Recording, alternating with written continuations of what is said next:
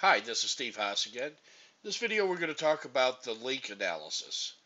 First, we're going to start out with the link analyzer.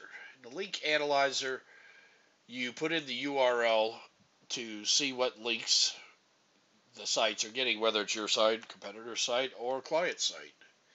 Just enter the URL and start searching. And it comes back pretty quick, and it shows you internal links, whether a do follow or no follow.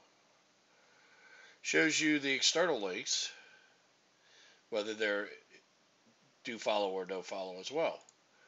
And you can do this with multiple sites. You can use your own sites, like I said, your client sites, or your competitor sites to gain opportunities here.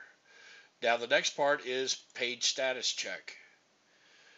With the page status check, you want to see if a site's having an issue. So, for example, let's just go with the last one, and we start searching. And what it does is it shows you the return codes, and 200 means it's okay, 404 means not found, and there's a whole list of them. I'm going to have a link underneath the video that will explain more about the various codes if you're interested. And it shows that everything's okay. It shows you the total time in seconds to download the site. Shows you the time it took for the lookup of the site in DNS, and then the connection time, and then the download speed time. So that way you can just determine if a page is slow loading, why, or if it's not loading at all.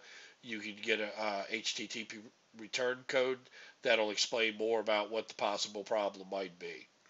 That's it for this section, folks. I'll see you in the next video.